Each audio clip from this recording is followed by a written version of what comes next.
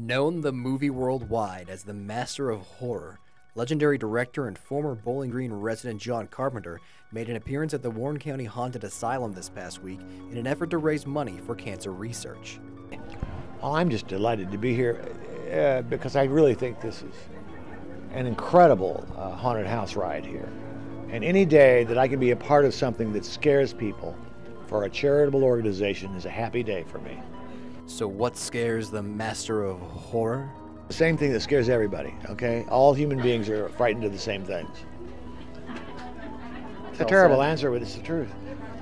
Well, I'm afraid of snakes. Are you afraid of snakes? Not so much. Well, maybe not all humans are afraid of the same things, but what most horror fans are afraid of is the fact that Carpenter's classic films are being remade.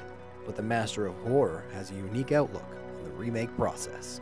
I think it's great, especially when they pay me. My entire life I've wanted to find a way to do nothing and make money. And this is the best way. Most fans know John Carpenter's work from his legendary films like Halloween and Escape from New York. But these days, Carpenter is also involved in the world of comic books. John Carpenter's Asylum is a comic book that's just starting to come out.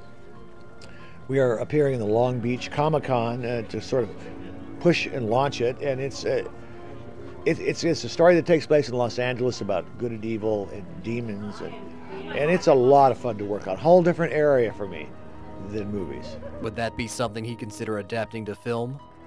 You never know. Never say never in this business. Fans will also be happy to learn that after some time off from the big screen, Carpenter is hard at work on some brand new projects.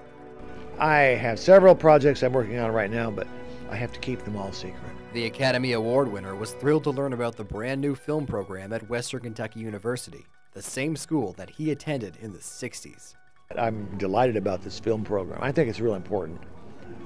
And I think if kids love cinema, love movies enough, and that doesn't matter what Hollywood's like.